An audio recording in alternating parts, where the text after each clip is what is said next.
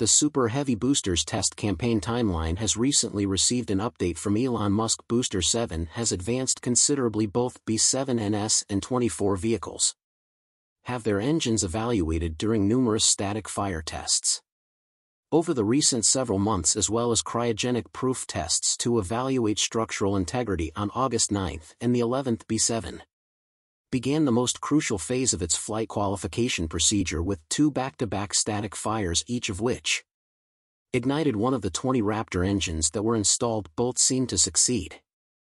So SpaceX sent B7 back to its Boca Chica, Texas factory to reinstall a whole set of 33 engines before sending it back to the launch pad 2 weeks later. SpaceX attempted to ignite 3 of the 33 Raptors on Rocket 7 on August 31, a 2-engine test that was largely successful only had one engine that failed to ignite. While the SpaceX conduct a number of ignition-free spin prime tests, 2 of which seemed to turn on all 33 engines without igniting them. Then on September 16 to September 19 respectively, SpaceX conducted tests using 7 spin prime engines to hint at its next major objective as soon as the second 7-engine spin prime test was over.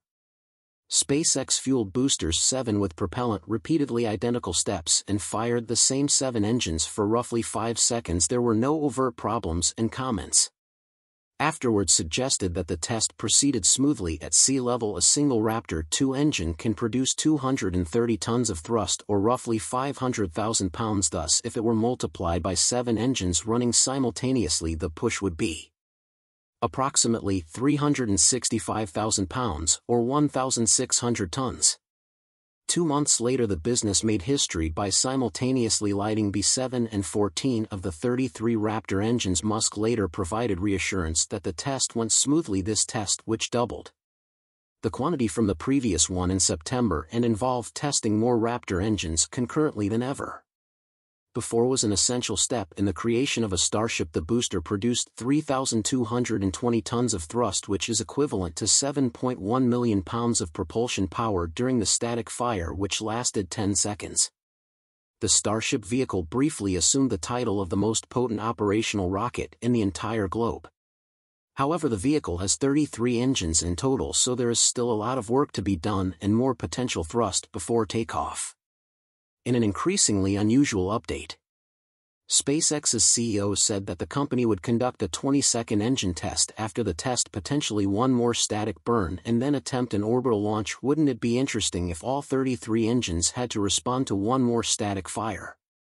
A static firing Super Heavy with all 33 Raptor engines fitted is capable of producing a total thrust force of 7,600 metric tons, or around 16,750,000 pounds. Additionally, SpaceX would need to fill the booster with nearly 3,400 tons of propellant, or roughly 7 million pounds, for a full wet dress rehearsal, which has also never been done with Super Heavy. However, there are still several milestones before Starship would be ready for an orbital launch, one of which is a static fire test of a Super Heavy with all necessary Raptor engines installed for Booster 7 and its near-term successors. That means 33 new Raptor 2 engines capable of generating a total of around 7,600 metric tons, or 16.7 million pound force of thrust.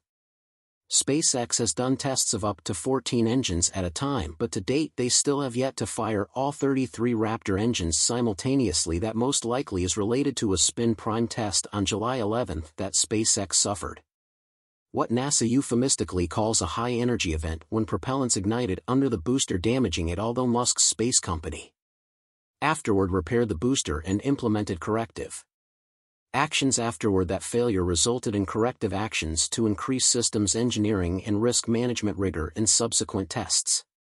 As you know, both of the last 2 times that SpaceX returned the Booster 7 to its South Texas Starship factory after completing several tests for upgrades involved in fortifying Super Heavy Booster 7's thrust section to ensure it can survive during 33 engine stag fire tests. That means firing 33 engines at once is a really big problem for SpaceX for a test with 33 Raptors. SpaceX needs to fully fill a Super Heavy booster for the first time, depending on the storage situation. That process will likely begin by filling Booster 7 with about 2,500 tons of liquid nitrogen, which will fill up the tank by 2/3 if SpaceX also temporarily fills one of the orbital tank farm's liquid oxygen or methane tanks with nitrogen. It could fully load Booster 7 with around 3,500 tons of nitrogen, at least according to SpaceX's own website.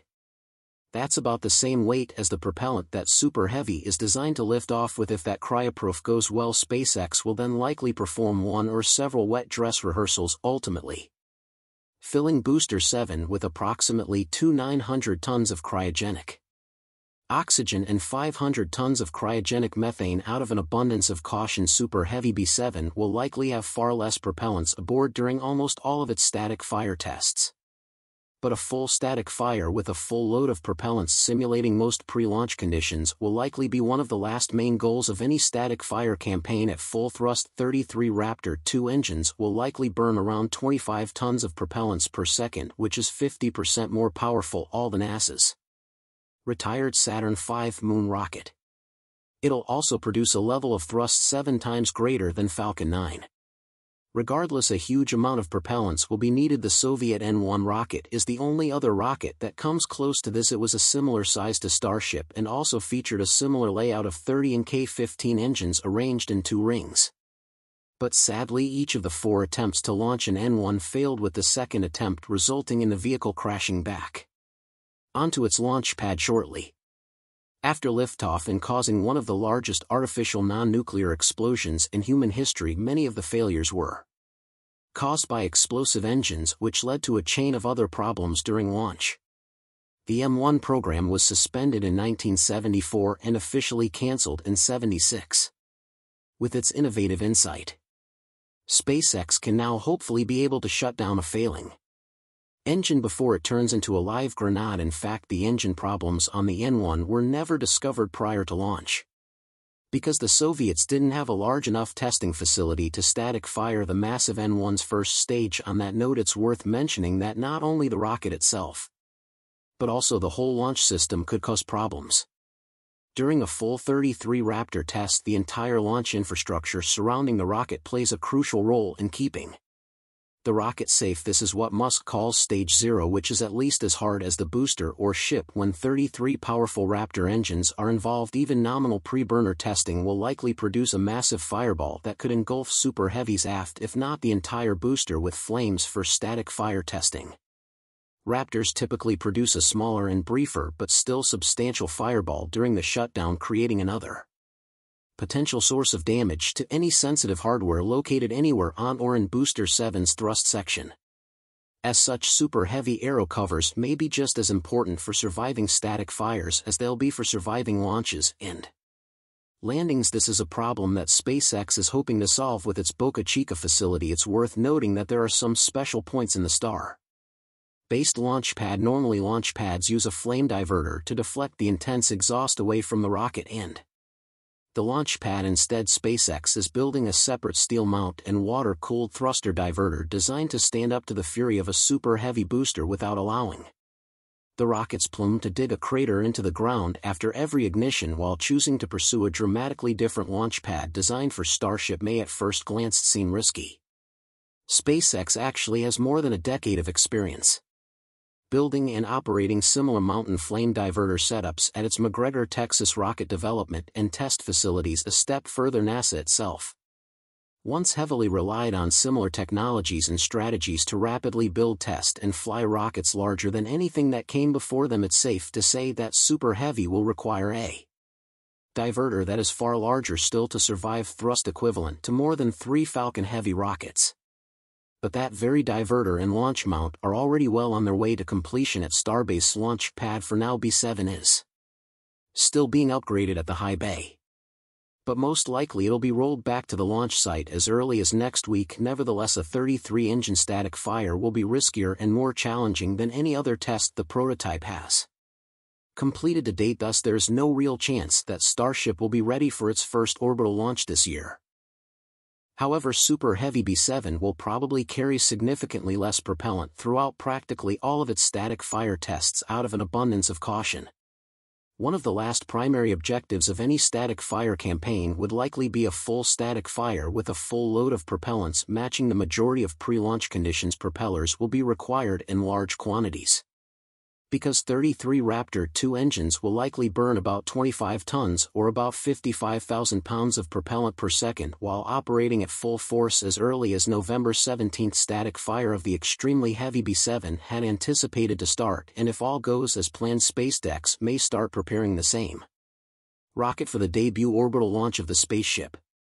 In fact, Musk wants to establish the first colony on Mars within the next 20 years and believes that hundreds of brave astronauts will be able to do so by the year 2050. To return astronauts to the moon by 2025.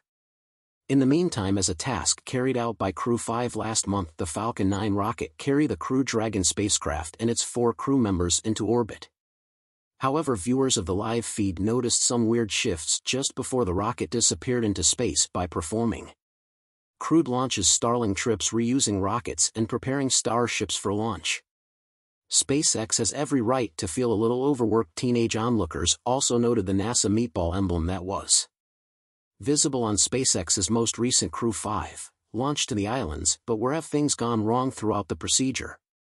However, in the case of SpaceX, there were other elements that attracted attention to the rocket that was parked on the launch pad next to the Falcon 9 rocket that delivered Crew 5 to the islands. The Starbase facility south of Brownsville, Texas, which serves as the primary hub for the development, testing, and launches of its almost 400-foot-tall Starship rocket, has continuously expanded. NASA gave SpaceX a $3 billion contract in 2021 to construct the rocket, which can carry people and cargo beyond Earth and is crucial to the agency's mission to return astronauts to the moon. The hires demonstrate how keen the company is to launch Starship. Shotwell and Jinkosa have both worked at SpaceX since it was founded by Musk, claims one of the knowledgeable individuals. According to a report, Jinkosa visited Starbase for 2 weeks over the summer to provide Musk and Shotwell with an update on the progress of the construction project and to offer a different perspective given how distant from reality the company's leadership and first projected an orbital launch attempt to be. This person described Jinkosa's results as alarming. The first orbital Starship launch was originally scheduled to occur the beginning of December, according to information supplied to NASA. It was critical for SpaceX to obtain a license from the federal government last month so that the business could launch Starships. However, SpaceX was compelled to adopt more than 75 environmental mitigation measures as a result of that FAA ruling. If these processes have been completed as debatable, last month a request for feedback regarding a revision to the procedure was issued to the FAA. The Starship rocket and its extremely large booster are propelled by SpaceX's Raptor series of engines, and the entire system is designed to be reusable as opposed to the partially reusable parts of the company's Falcon series of rockets. According to Musk, the Raptor engine maker was in crisis a year earlier, which resulted in the dismissal of a vice president from the program and a subsequent departure from the company. Since then, SpaceX has boosted the Raptor production rate to 7 engines per week, which is crucial considering that each Starship rocket needs 6 engines and each Super Heavy booster requires 33. The wrong level of enthusiasm in the firm despite its numerous successes this year. Additionally, it plans to put its enormous Starship rocket system into orbit for the first time in early December. Additionally, investors have been enthralled by Starlink's expanding network of thousands of internet satellites as a significant source of revenue with commercialized applications, like the launch of high-speed internet aboard commercial airlines last month. Hopefully you all learned something new with today's video. Thank you so much for watching. Bye.